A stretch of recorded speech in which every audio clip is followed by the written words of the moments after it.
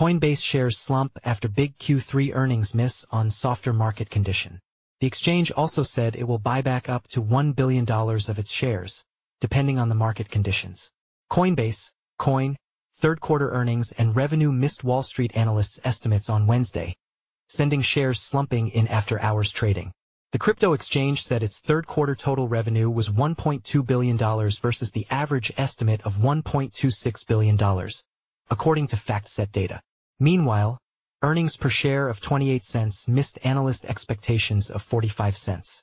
Coinbase third quarter adjusted Ebitda of $449 million also missed estimate of $469.2 million. The crypto exchange primarily suffered from weaker market conditions, the firm said in a shareholder letter, noting that it saw growth in some areas. Really solid results across the board.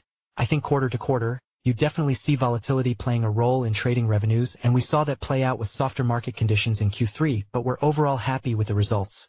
Anil Gupta, Vice President of Investor Relations, told CoinDesk.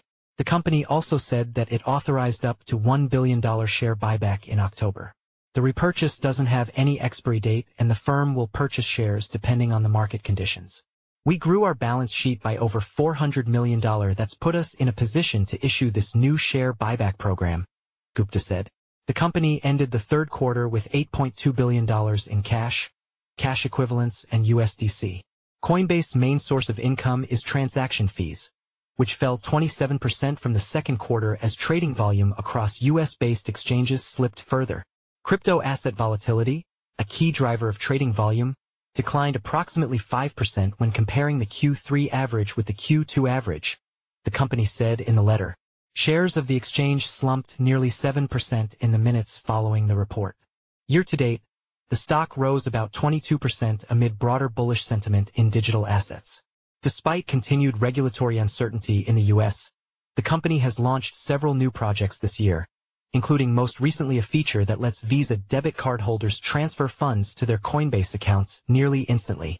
In an effort to diversify its revenue and avoid solely relying on high trading volume, the exchange has also made it a point to build out its other ventures, including its custody offerings and participation in the tokenization of real-world assets.